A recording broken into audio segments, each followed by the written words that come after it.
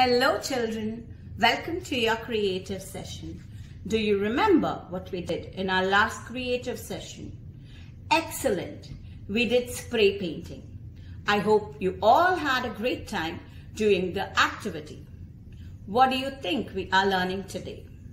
Today we are learning to use imagination and creativity to create an artifact using dough. Before starting the activity, let us understand the benefits of using Play-Doh. Dough modeling improves hand-eye coordination skills.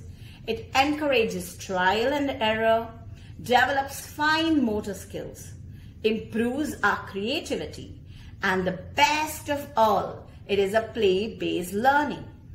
So you will need the following materials for the activity. Play-Doh of different colors. In case you don't have Play-Doh, you can use dough made from all-purpose flour or wheat flour. I will now show you a few techniques of molding the dough that will help you in creating your artifacts. Number 1. How to make a ball. Take a portion of the dough and roll it between your palms. Can you see it? Yes. How to make a roll. Take a portion of the dough, roll it between your palms and shape it into a sausage. If you want to make it more thin, then you can place it on the table and roll it this way so that you get a longer portion. You can even bend the dough into the desired shapes. How to flatten.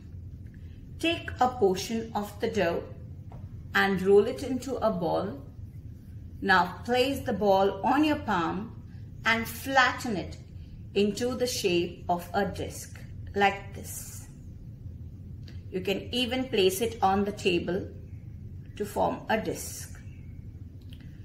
Now, how to make a smaller disc.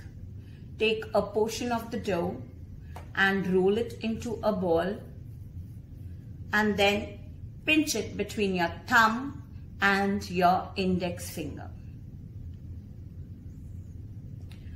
Now that you know the basic techniques of molding the dough, use your imagination, mold it into your desired shape and create an amazing artifact.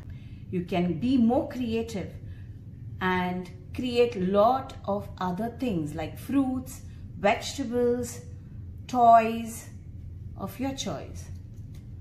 I have made a butterfly. Doesn't it look great? And I have made this caterpillar. Look at the caterpillar.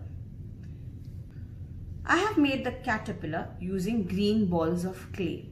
I have used 5 balls of clay and I've made a small tail and I've fixed the eyes to it. So it looks like a caterpillar.